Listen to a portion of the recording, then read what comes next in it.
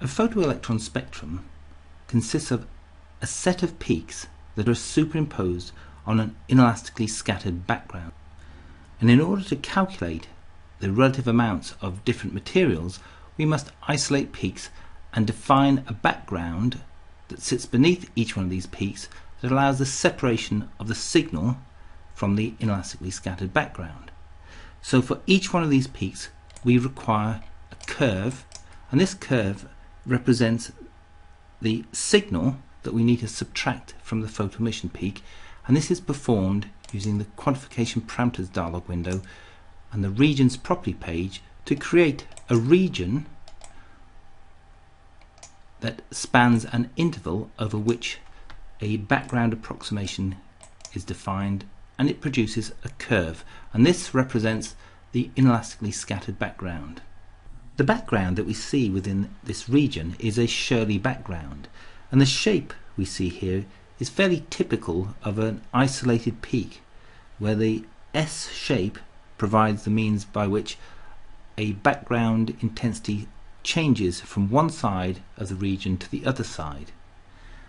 On the right hand side, the Shirley background is relatively flat, and in this instance corresponds to the flat background we see outside of the region. So this is a good approximation. On the other side, on this left hand side, it tends to a flat background approximation. However, we can see here that the data is rising. So on the left hand side, the Shirley approximation ends with perhaps a less meaningful connection with the data, but nevertheless there is a means of transferring the intensity from one side to the other side of an interval where there's some kind of systematic approach to creating a background shape. Now, it's not always the case that the background is as flat as this, and under circumstances where you have a rapidly rising background outside of the region, then the Shirley approximation is not quite so appropriate. We can see an example of a peak on a background that is rising if we look at this peak here that is an oxygen 1s, and it has a rapidly increasing background compared to the example that I previously showed.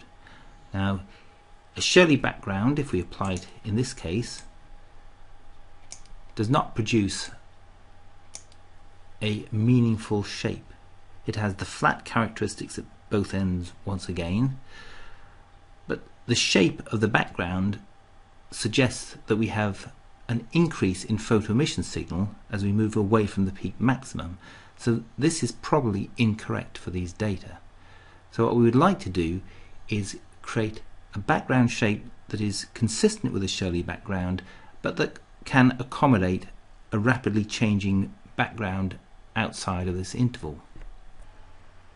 An obvious solution would be to change the Shirley background to a linear background, in which case we end up with a flat portion here beneath the peaks, and perhaps a better approximation than using the Shirley background would be obtained by this linear approximation. But it would be nice to be able to make use of the shape of the background in order to work out a Shirley background response that would be consistent with other peaks that were making use of a Shirley background. So what I'm going to do is introduce a background which is Extrapolate Shirley. And what this does is it produces a Shirley background where the start of the background shape is a regression linear approximation to the data, and this marker indicates the limit of this regression calculation, and then beyond the regression calculation into the region, then there's an extrapolated linear shape that is created from the linear approximation within this initial interval. Now, this interval here is defined using the cross-section fields. So if I wanted to extend the interval that calculates the linear portion of this background, I can add this using the first parameter in the cross-section field. So now I have a linear background up to this point, and then beyond this point there is a Shirley calculation. Now, it's not very pronounced here, but you can see there is the S-shaped curve that is part of the Shirley approximation, and it appears beneath the peak. So this is one way of producing a Shirley shape, is to first of all remove an extrapolated background, and I can do this if I use another one of these parameters. I'm going to set, rather than 25 here, I'm going to set 0, and then you can see the extrapolated linear background that is being generated by this linear approximation to the data in a least square sense in this interval here, that extrapolates outside and provides a lift in the background that is needed to produce a Shirley shape. So if I return this to 25, this represents the upper limit to the number of iterations that will be performed when calculating the Shirley background. The extrapolate Shirley background is also useful for other situations. For example, if we consider these data that are carbon spectra measured from an ionic liquid, and here we have a flat background, and it continues to be flat until there is some kind of step that occurs at a distance from the main peak cluster. The extrapolate Shirley background is also useful for these types of backgrounds. If I create a region, then the cross-section fields have come in using the same values that were used previously. And this value of 20 refers to an offset that goes from the right-hand side of a region to this marker here. And this represents an interval where the regression background is calculated. So if I change the value from 20 to 4, then the marker moves 4 EV away from the right hand side of the interval, and a linear background is calculated, which is then extrapolated, and then a Shirley background is calculated relative to this linear background. And the shape of the Shirley background will rise across these peaks here, because this is where the Shirley is calculated. It's based on the data, and an iterative scheme calculates the rise in this background and the shape of the background, and ultimately is linked to the height of the background where it meets the data on the left hand side.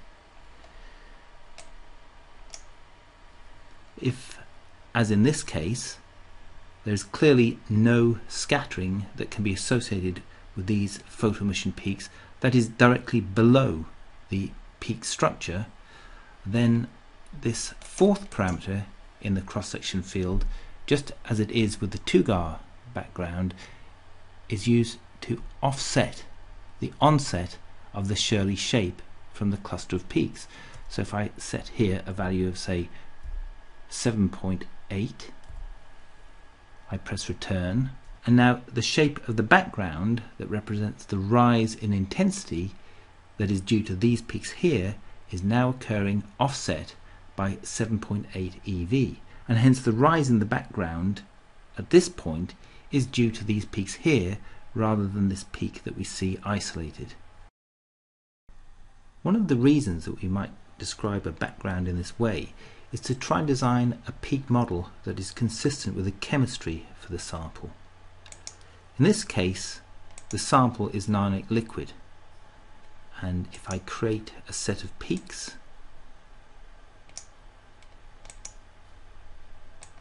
and arrange these peaks that will be consistent with the chemistry of this ionic liquid, then the relationship between this peak here and these peaks should be consistent with the ionic liquid. And from the chemistry, I know that this peak here ought to be twice the size of this small peak, and these should be in the ratio of 7 to 4 to 1 to 2. And without too much trouble, we have the type of relationship that we would expect based on the chemistry and a set of synthetic components. So the background shape that we see here has contributed to a realistic relationship between these peaks.